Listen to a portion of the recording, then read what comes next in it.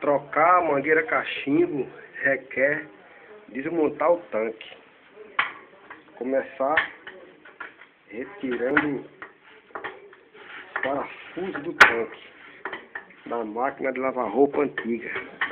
A troca da mangueira cachimbo é trabalhosa, ou seja, trabalhoso, mas com um pouco de boa vontade a gente deixa o serviço bem feito.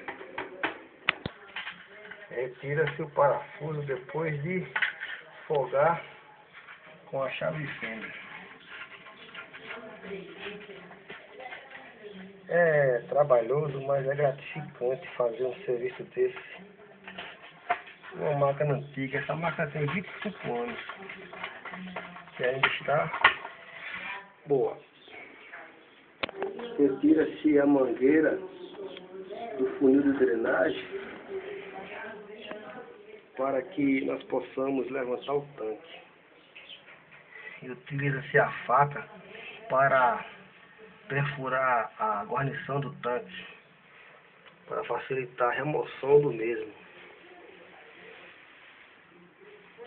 90% dos mecânicos não querem olhar essa máquina, porque essa máquina ela é trabalhosa.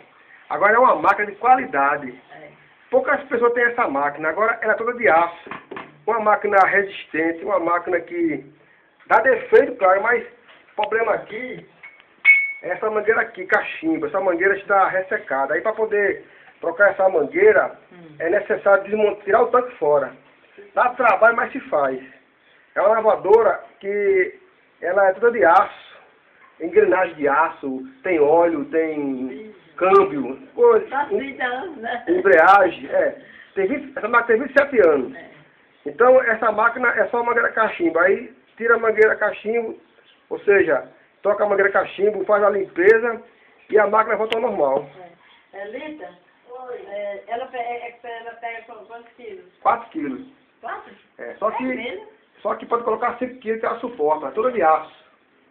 Se fizer com paciência, a gente tira o tanque. Compra o dinheiro de outra máquina, né? Meu Deus, desmonta tudo, meu gente. E na base não está limpinha? Está intacta a base. O negócio é ter paciência. Mas com prazer, com primor, com carinho, a gente faz o negócio e dá certo.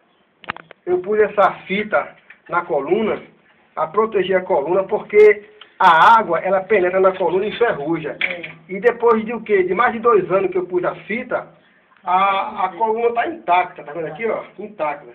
Bem direitinha, bem bonitinha a coluna, como se fosse nova. Se eu tivesse posto essa fita, a coluna estava enferrujada e era uma despesa a mais para o cliente. Aí eu pus uma fita e pus fita da rosca, aí a água não penetra, entendeu? Por isso que ela fica assim, perfeita.